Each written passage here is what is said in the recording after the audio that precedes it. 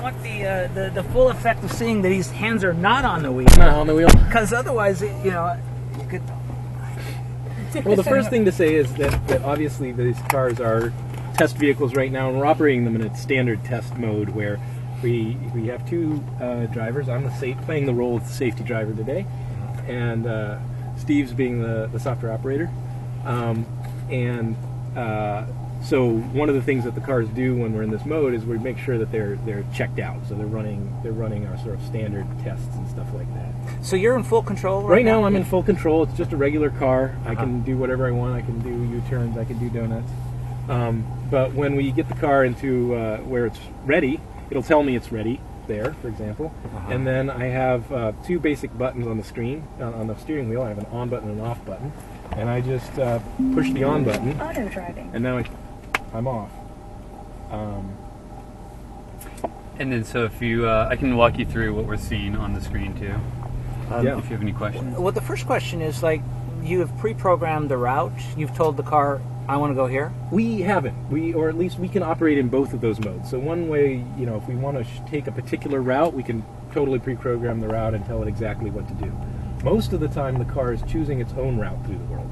In other words, we have told it that we want to get from one point to another, and it is analyzing the potential routes, and it's picking the particular streets and turns that it thinks are most suitable to get there. Now I see it's blinking. It's going to make a right turn.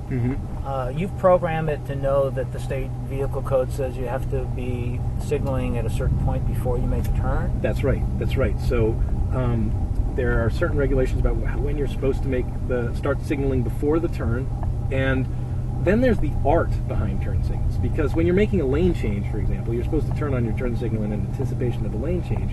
But humans use their turn signal as a signal that they want to get in. So if you're trying to, for example, open up a gap in a line of traffic that's adjacent to you, it turns out it's actually a fairly sophisticated problem to know when it's hopeless and you shouldn't turn on the turn signal, and know when we've got a chance and it's worth turning it on to see if someone will give you a little bit of room. And so we juggle those different factors, and that's what lets us understand when to turn on turn signals. Humans are the only real drivers out there, so if you're looking for another system that drives, you're looking at humans. And humans do a lot of not so great stuff on the road, especially when they're not paying attention, or when when they're mad or whatever.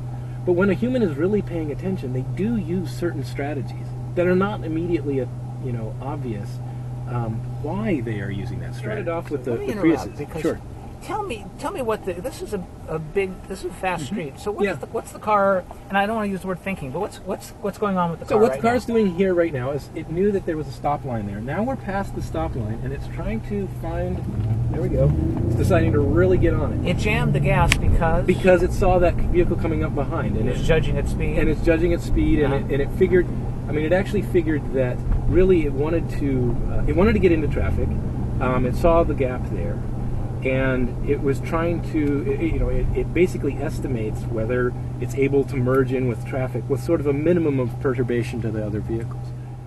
So how soon before these are ready, or this technology is ready for me to buy it or rent it? Yeah, it's a tough one. We have at various stages said things like, Chris, the director, the lead of the self-driving car project, has a, I think, 12-year-old son at this point, and he hopes to get these vehicles ready before his son has to get a driver's license. So, so opinions vary, but pretty soon, really pretty soon.